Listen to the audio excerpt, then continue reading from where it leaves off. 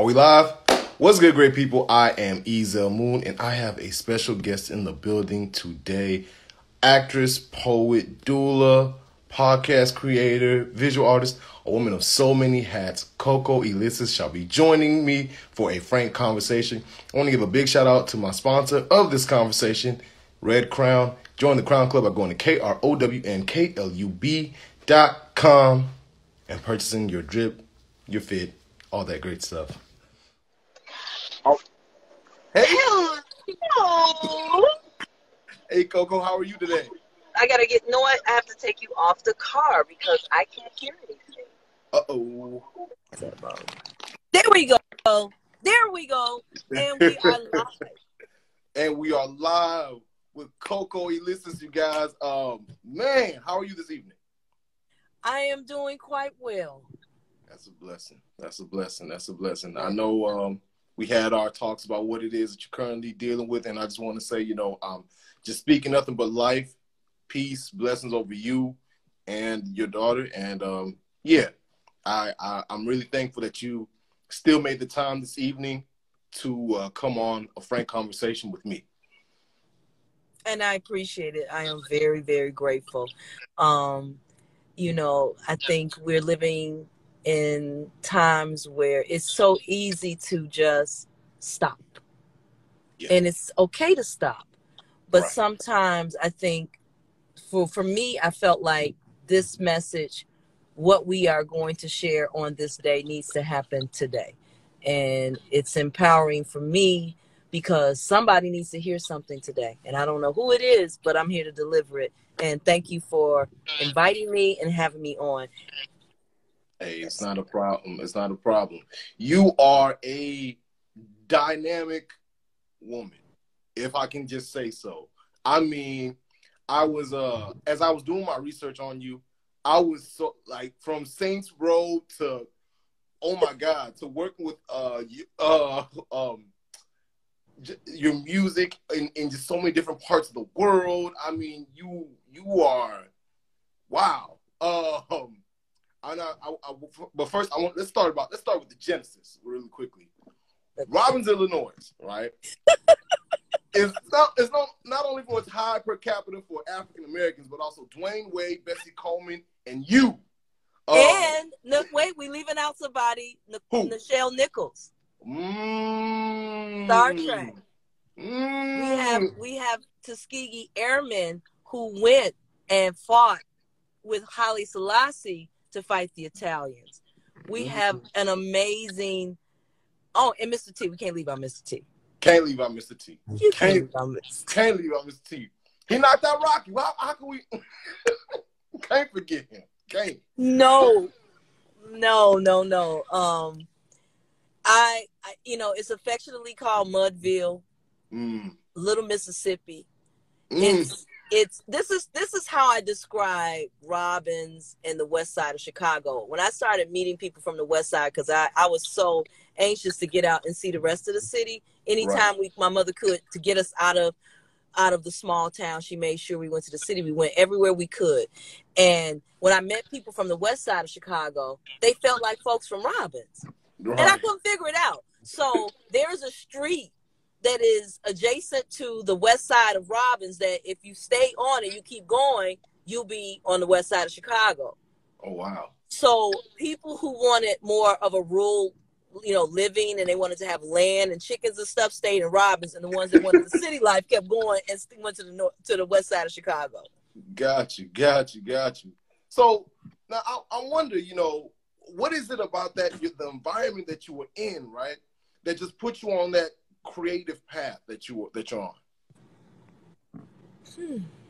I think it was my mother. I think it was her energy. She was a woman who, when she came to Chicago, she read everything she could. She read Reader's Digest. She read things about nutrition. She read this. She read that. So, and she also was an entrepreneur. She was a seamstress. And she would sew, and then her mother died when she was about 8 months old, and she was an embroiderer. So I come from a family of artisans that do things with their hands. but there is no, well, I have family members that sing in the house and sang in the church, but nobody went to have a professional career in the arts, except maybe one or two nieces and nephews. Right.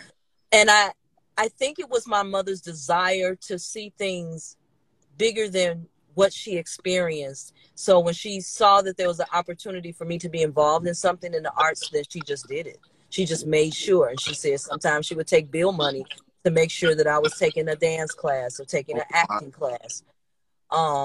If it was the being a Girl Scout, whatever it was, she made sure that if she could make it happen, she could. And then when I started studying music, I wanted to play saxophone. Right. And she couldn't find a saxophone, but she found the clarinet. Mm. And she put the clarinet in my hands, and the love of music began then. Now, can you speak to that though? You know, the sacrificing of, you know, because you said she would take bill money and put it towards your dance class or music class. Can you speak to that type of sacrifice? You know, that you quite possibly have done for, you know, your daughter, for your children. Like, you know, have you found yourself doing stuff like that? You know, keeping that legacy going. Oh, absolutely. It's just, you just make it happen. Yeah. It's that hustler spirit or flow spirit. You know, my mother told me, as long as you can do something with your hands, you can have some money. Mm-hmm. And so when I was in college, she used to make handkerchiefs and sell it at the church, just so I could have it. So if she took the bill money, she made sure she hustled it up in another way. That meant taking another order. She was also a Shackley distributor. This is before people got hip to multi-level marketing. She didn't do Tupperware, right, but she did do Shackley. So Shackley was this line of vitamins, and there were, you know, distributors in Chicago, all over the country. But it was like the first coming of a large line of health, you know, health food and vitamins and supplements and things like that. Of course. Now, I'm not gonna lie to you. Now, I did a little bit of multi-level marketing one time. You know, I was selling vector knives. I'll never forget that. You know, the knives, the ones with the scissors that cut the penny. Yeah. I did that too. Hey, look, everybody has had to sell them knives at least one time in their life. At least once. You know, yes. I'll never forget. And it was a hard time, man. I actually used to I was a door-to-door meat salesman as well. You know, yeah, I was slinging meat, you know, all through the country. Oh, ladies and gentlemen, he was slinging meat. I was slinging meat, man. I had to make it work some kind of way. Yeah, there's a whole nother story for another day. This isn't about me. It's about you. I want to talk up to you really quickly about, you have so many titles: musician, actress, poet, screenwriter, voiceover artist, doula, makeup artist, podcast creator, producer, lightweight photographer, visual artist. What does it mean to you to wear so many hats? And, you know, how is each thing that you're involved in, how is it reflecting who you are as a person? I think a lot of it has to do with me being a Gemini. And Geminis oftentimes have the reputation of jack of all trades, but master of none. Mm. And mastery comes at different levels. You may master one art at a certain age and master another one at another age, but I can't not do a lot of stuff. That's just how I'm wired. Right. But everything feeds into everything. There is no such art that I do that doesn't influence how I approach art. And all the things that I do help me to become a stronger artist, an artist that's working for more authenticity. So I don't know any other way to be. Yeah. Because when I tried, and I tried really hard. You know, I was influenced by the world, and you got to take one thing and focus on it. And I was miserable. Right. Oh, I was miserable. And until I came out of the closet and said, okay, I'm just a multi-genre artist. I do lots of things, and that's okay. And then people either knew me as the actress or they knew me as the musician. They rarely put the two together, but it was me. because I was compartmentalizing my life, and I would take a break. If I was acting, I wouldn't do music. If I was doing music, I wouldn't act. And then I just was like, you know what, I got to do. That was like a little short period when I tried to do one thing. It didn't work. Mm. See, it's kind of refreshing for me to know that, you know, that there are people that believe that that's okay, because as someone that's trying to do, you know, a lot, you know, just trying to build this, because I'm going to do this right here for the rest of my life, you know, the scheduling, the interviewing, the creating the questions, the actual, you know, all of it. I enjoy every piece of my dream. It's amazing to know that, oh, okay, like, no, it's okay for you to do so many different things if you feel like that's what works for you, you know, because a lot of, like you said, the world will tell you, pick one thing and make sure you're good at that one thing, you know. So you broke out of that, and now you're walking your own path. How does that feel? Scary, exciting, crazy, adventurous, amazing, Yeah. blessed, privilege. It's an honor and a privilege to perform. It's another honor and privilege to perform to do a lot of different things and to serve. And I love it. I really do love it. I want to talk about some of the things, some of the labels that you may have. And please forgive me if I mispronounce this, because I've been trying all day. I've been trying all day. Okay. Synesthesia. Yes. Okay. It's not widely known, and you know, and it happens to about 1% of the population. And you know, it's a condition in which normally separate senses, they're not separate. You know, sight may mingle with sound, taste with touch, etc. And the senses are cross-wired. You have this title. I wonder, you know, how does this contribute or detract from your art? It does. It detracts if you observe it from that level. Mm-hmm. I make it work for me. Right. But there was first of all, I had to realize what it was. Mm-hmm.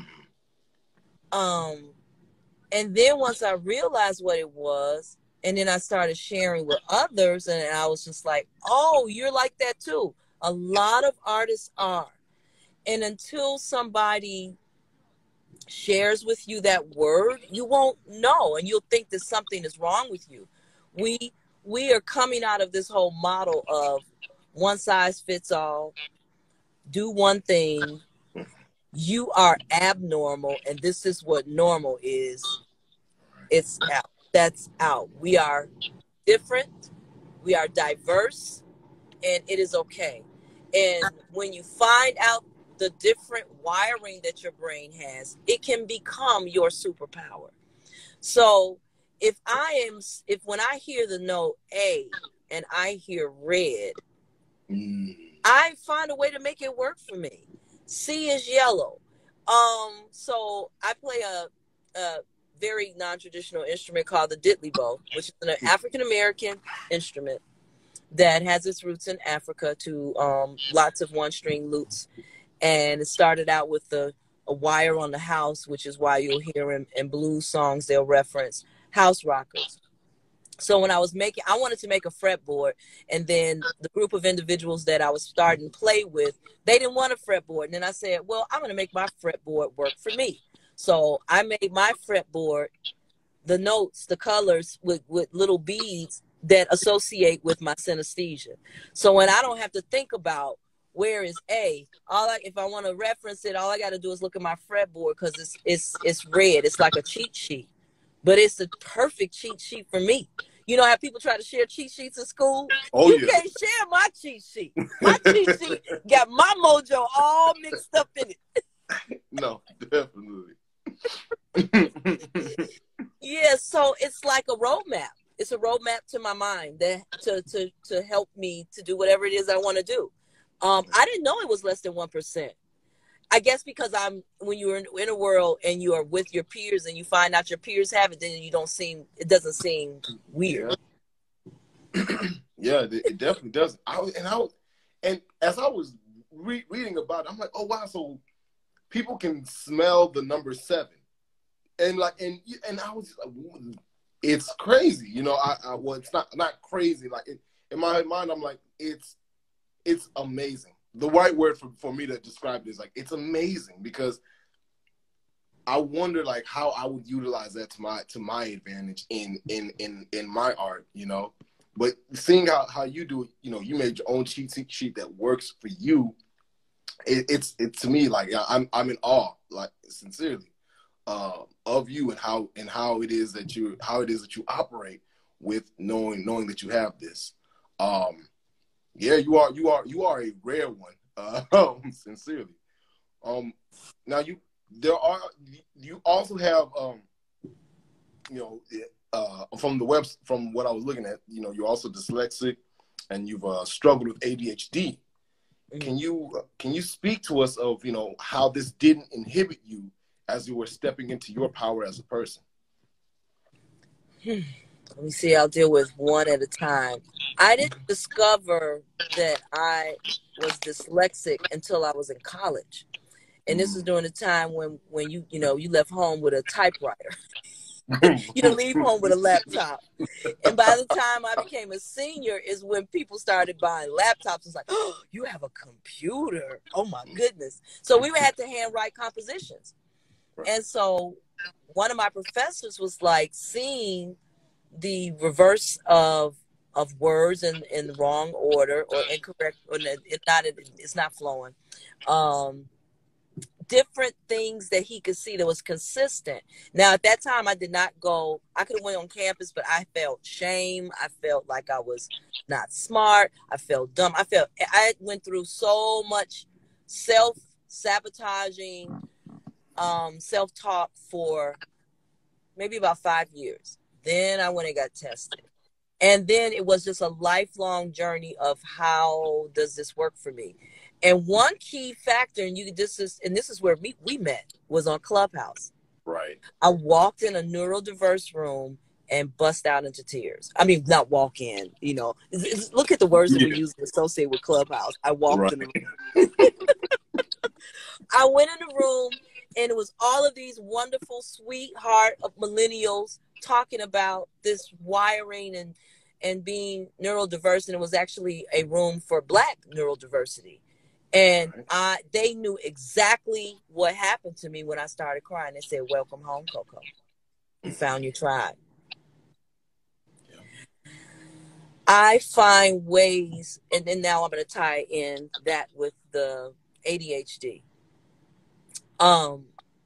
There are ways in which you can handle the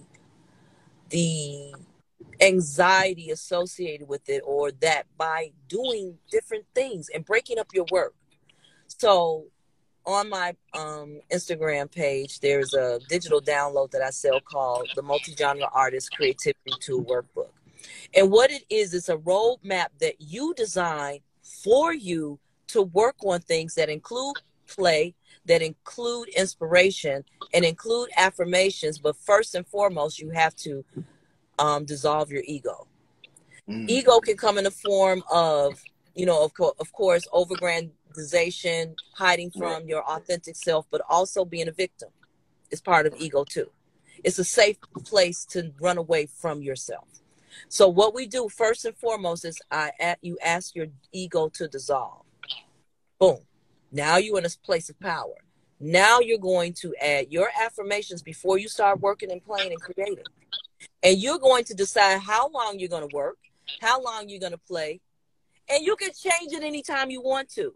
So maybe you don't want to start your day off with doing scales, running scales if you're a musician. Maybe you want to start it out by being inspired. So you go on to YouTube and you look up your favorite artist, or you look up somebody that's different, or you let the playlist show you what they recommend and discover something new. And then you talk about it. You write about that experience. And you can do that as often as you want. But when you come to work and play, It is how you work, not the way that Coco works, not the way that John works, but the way that that individual who is working with that toolkit works. And I've had college professors have like huge breakthroughs. Um, Friends who are poets who have put out tons and tons of books come to me and say, this was, I'm mad at you because it made me get to some pain that I was hiding from, that I didn't want to get to. But you have to trust the process. If you trust the process, it will work for you. It does magical things that I'm shocked. I was just writing something that was working for me and said, well, maybe it's somebody else out there like me that needs something like this, and we'll see what happens. But it's a lot of people who have been touched by it, and that's a blessing, to really trust yourself. And if you feel that passion and that desire, it may seem weird. I didn't know anything about digital downloads.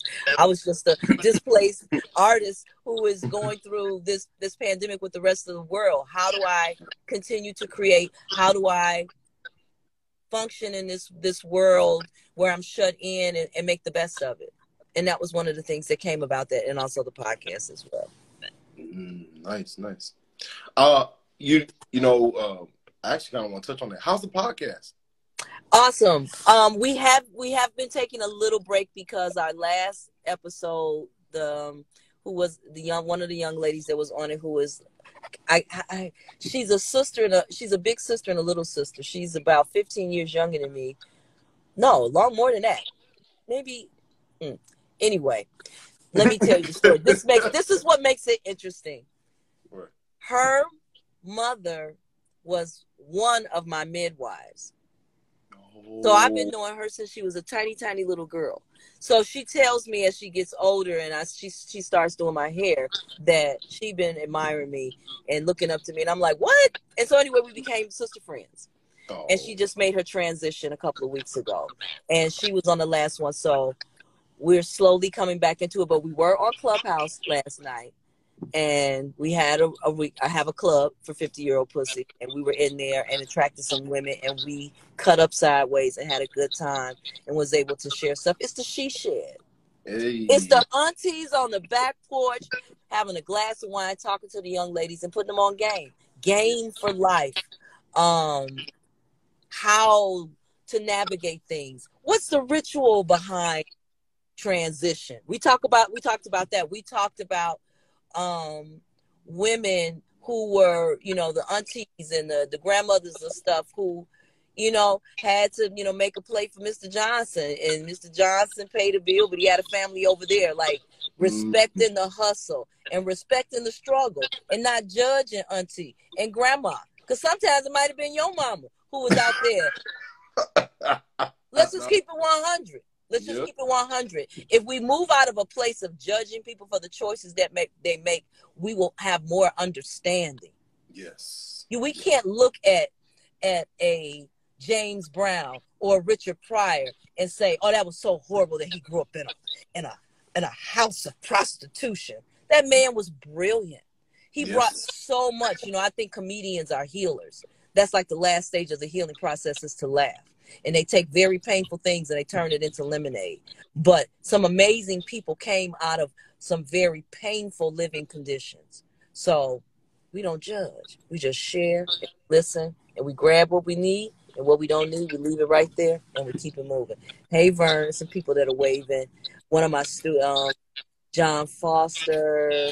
Who else is down there? Okay, I'm sorry. I'm interrupting the interview. No, you're good. You got it. I mean, look, they came for the star of the show today, and that is you. But no, you're absolutely right. Moving from a place of judgment to a place of understanding would be absolutely amazing for this world. It would foster a whole lot more deeper connections, and I think that we would recognize that that we are truly not alone for the most part. There's a lot of us are going through quite similar situations that we don't speak to because we don't feel like we can get that understanding, because we feel like we'll just be judged. And I think that, if we can move away from that judgment mindset, it would be amazing for us, especially our community. We need it. I want to definitely hit on a couple of things that you've done, and you've been featured. And you were featured in you're a featured musician in the book Black Woman in Music, More Than the Blues. You're on the hit show Empire. You won the ALTA Award for Best Original Music in a Play and the 2019 Non-Equity Jeff Award for Best Original Music in a Play for Tillicum. And I want to make sure I commend you for that, because that's the first for an African American woman. Your voice can be heard from planetariums to the video games. I want to ask you, what is it that you see in the mirror after you've done so many amazing things?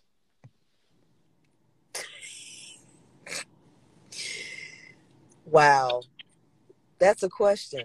What do I see? I see Coco, and I see somebody. Oops, dropped the phone. I see someone that is very courageous, who takes a lot of risk, and this is so uncomfortable. Because I'm being really honest, because I haven't had an interview like this and someone to share that. So I'm really, really, really, really uncomfortable, which is okay. I embrace uncomfortability. I see Coco. I see the girl from Robbins with the scars on her leg, who loves to walk outside with no shoes on. And then when I hear you say that, be like, oh, I did that? Mm-hmm. Oh, okay. But,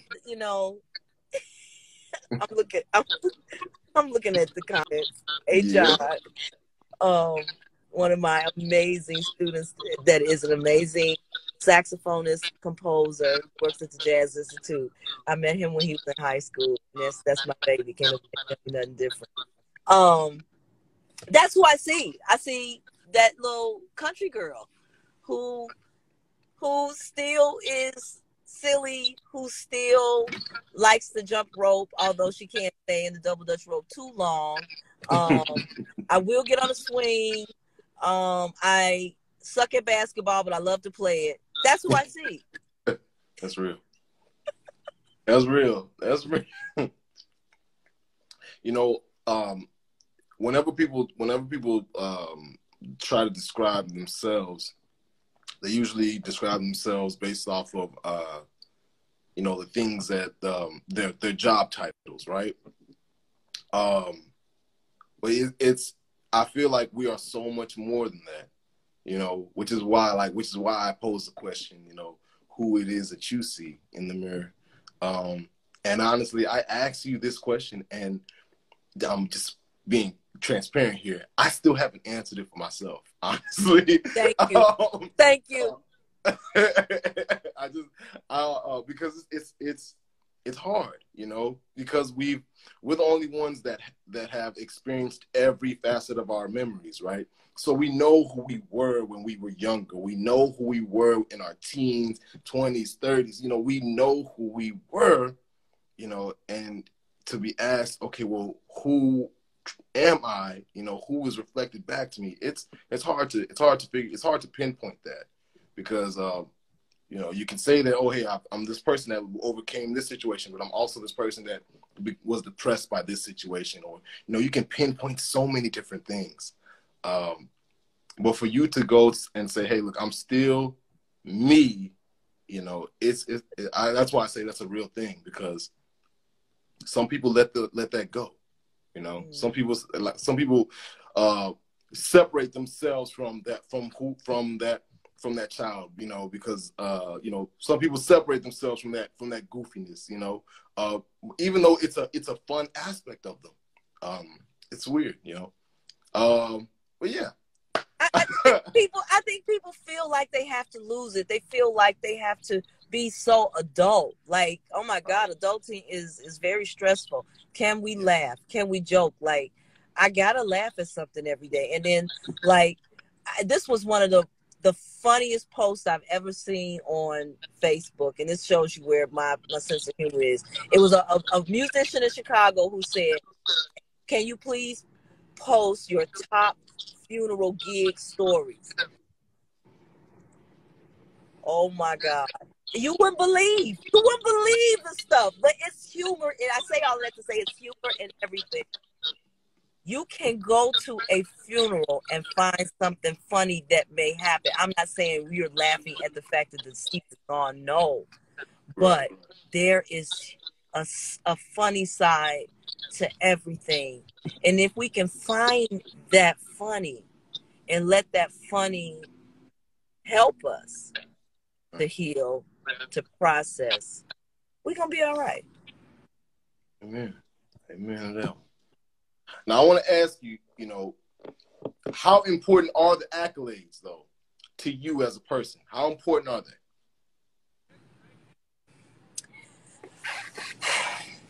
Because you're a woman of first, and I gotta say I'm proud of you, because when it goes down to history, and I know that she was the first one to get that award, first Black woman ever to get that award right there. So it's history, but to you, how important is that? First of all, it was shocking. The process was so difficult in finding 3 female percussionists for the show. And I'm going to share this with you, and I have never shared this publicly. I was homeless at the time. So when the awards came, it was like if people only knew what the backstory was. And that goes back into saying you can create in any state of mind. Any state of mind. Don't wait for the joy endorphins to flow through you to sit down and make music. Don't wait for the muse to hit you to write. Create in whatever state you are. I mean, I've written some dope stuff in the pain, just killing. I haven't shared it with nobody. I should share it with myself. It's dope to me. But No, be real. Be real. Keep going. Like, ooh, man, ooh, I was spitting, ooh, shit. Yeah. But it took me out of that space. It took me in, yeah, I got a chance to get it out, put the words down, whether I share them or not, I got them out. I made something with this. So I think, okay, this is what's important to me is doing something that's, if I can do something that's never been done and I can inspire somebody else. I'm the same little girl with scars on her legs that like to run around with no shoes on in Robbins because she country. Because we country. We love it. We like to feel the grass. You know what I'm saying? I used to catch grasshoppers and stuff. So those things are just, I don't know, just rich. I don't know if I answered the question right. Did I go all around the corner to make it hard right? Hey, look, you did. You did. I feel like from what you're saying that, man, them accolades are cool, but who I like, it's just you place a higher degree of importance to who you are, and I can't do nothing but respect that, but them accolades are. But I'm sorry, I'm not gonna lie.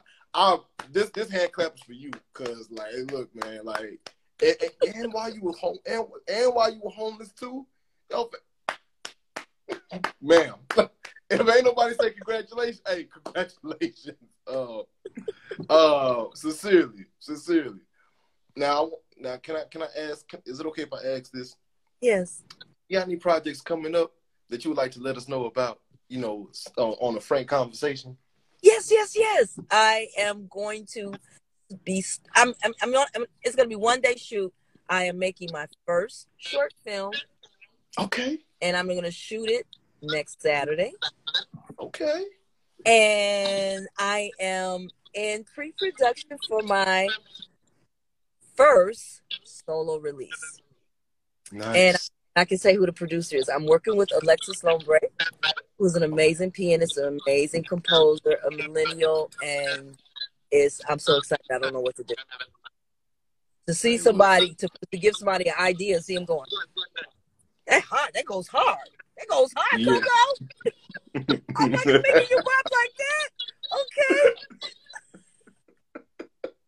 Okay. Oh, you like this? Oh, bet. Oh, okay. We got Okay, this. I got some more. Got some more of that. Some more of that. Hey, listen, if you have anybody that's part of this film that you want me to interview when it debuts, you want me to come through, let me know, and I will be there. Well, it's two characters. It's myself and it's my niece who's going to play the younger version of me. I don't want to tell too much. Okay. Don't keep it on the rest. I can't wait though. I cannot wait though. I would love to see it. Okay, definitely, and we can revisit and talk about that process because I am going. My whole crew is 25 and under. My whole entire crew, and I'm a Gen Xer that loves millennials, and I love Gen Zers too. Y'all fierce. You're a millennial, right? I was born in 90. What does that mean? Oh, you are clearly a millennial. Yeah. You're I had the cassettes. I was recording the radio. I had the CDs. I was burning CDs. I was burning DVDs too. I went through it all. Okay. Yeah, you're a millennial. Yeah, I love you all. I love your energy. I love your spirit. You guys are fearless, very creative, and I don't have no problems. I'm not. These young people out here don't know nothing about nothing. That's not me. I'm not that. I'm not that auntie. No. We appreciate I don't even want to hear it. I'd be like, oh my God, are they really getting ready to say they just ain't like we were? I don't want them. We don't need them to be like us. Okay, why are we gonna keep repeating the same old thing? We're gonna get the same results. Yeah. That's the thing. You keep it in a closed loop, you're gonna keep getting the same issues. You gotta open that up, because somebody can walk in with an amazing idea on how to fix so many different problems, which is why, I love where I'm at, because I feel like we really are that bridge between the prior generation and the next, because we literally saw the transition and we understood why it was transitioning, especially when it came to the mindset. We were the last ones to like really just take on take what they're telling us, but translate it in a different way and try to fix it your way. That was us, the bridge. I like to call us the bridge. You are. Millennials are the bridge. I never looked at it like that. Yeah. I want to get into the goal of the show. I only have 2 more questions for you, and the goal of the show, as always, is philanthropy. Garnering support from the audience, the onlookers, and putting it towards a charity or nonprofit that you care about.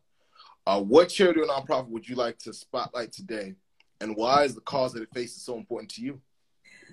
Well, the AACM, the Association for the Advancement of Creative Musicians, and I am currently the chair. I am the second female chair in our 56-year history.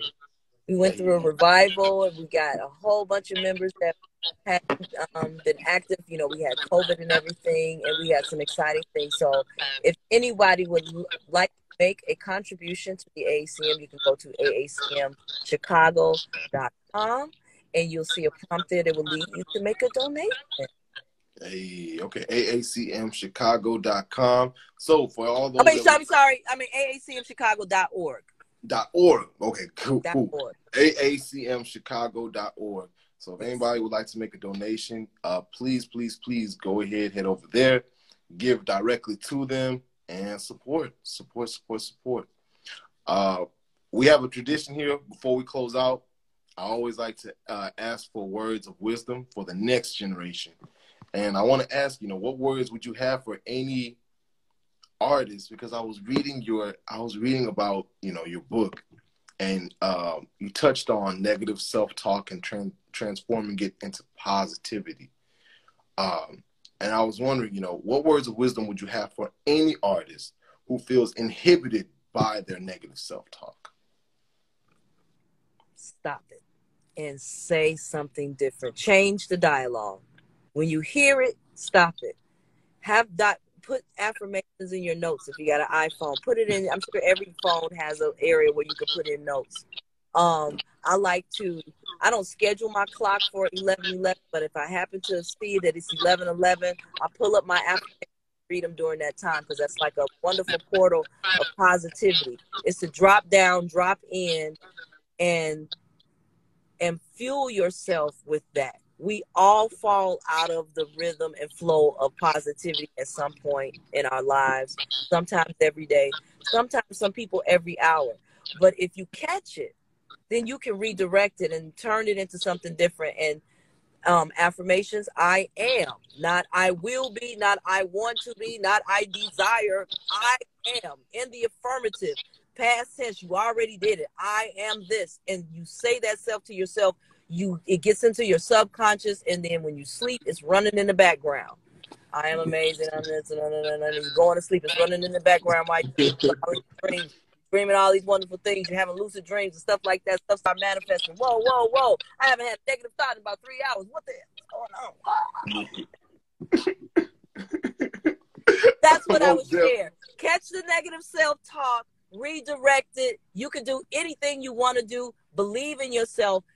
Keep your dreams to yourself until you are ready for them to have legs. You don't take a baby out of the house when it's 2 weeks old and start putting it in front of people. You got to make sure that baby is strong enough. The immune system is enough to hang around those things. Do that with your dreams. And if you share with somebody, make sure it's somebody that is going to speak life into that dream. Because there's a lot of haters out here. They be like, oh, you can't do that. What you going to do that for? Yeah, why you doing all that? Don't do that.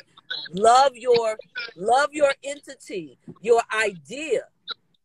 That's the seed. Love it so much and have fierce protect it while it's being born. Now, when you make that poem, you write that poem and you make that song, or you write that composition, now it's strong. It can stand on its own. It's its own thing. It's been born. It's been birthed.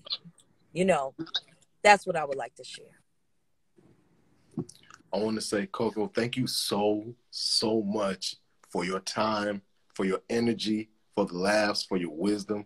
I sincerely appreciate you. And like I said, I'm speaking nothing but life, blessing, success, peace over you, your family, and everything that you will touch. All your dreams are going to come to fruition, not only yours, but also your family members as well. Oh, thank you. And I send that right back to you and to everybody that is on this call.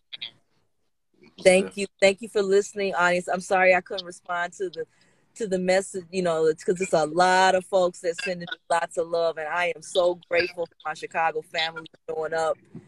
Vern and it's so much. John, who else? Give me a shout out. Zach. Slim Diddy. K Slim Diddy. Okay, all right. Rob is in the house. Okay, no. Okay, now we can take out the ratchet and let you yourself have ratchet moments. Thank you. This was so fun. Hey, that's what I'm here for. I'm telling you, look, and if you know anybody that would like an interview, or if you want, whenever I get my second dose of the vaccine, you want to do this in person, you let me know. I'm definitely all for it. Just this is what I want to do for the rest of my life. Oh wow. Okay. That's good to know. Did I lose it? Okay. Yeah. That is amazing to know. I'm sorry, doing too much. I think I sent you another request by mistake. It's time for me to get off this call. Hey, Leon. Hey, you have a blessed, amazing day. You too. All right, take care. Bye-bye. Bye. That was Coco, you guys. Please make sure you guys are not only following her, but you go to aacmchicago.org and donate towards them. Thank you all so much for tuning in this evening. Big shouts out to all my people for coming. What up, Bella? I see you, girl. I know you in Brazil. What you doing on here? What up? And yeah, man, everyone, thank y'all so much. And if you enjoy what I'm doing, $eznation. 60% goes to a charity or nonprofit named on the show. 40% goes to powering the show and making it even better, even greater. Root to the Qs, and big shout out to all the rest of the D9, my Sigma family as well, because I love them too. And yeah, I'm eznation. I'm not doing it unless it's fun and it helps people. Peace. Purchase my book, Purple Mike Wants a Bike, at Amazon.com. You can find it there. Just type in Purple Mike, type in eznation, and it'll pop up. If you guys want to follow me, no, not even if, go follow me at eznation_ on Twitter and Instagram. I'm eznation, and I'm not doing it unless it's fun and it helps people.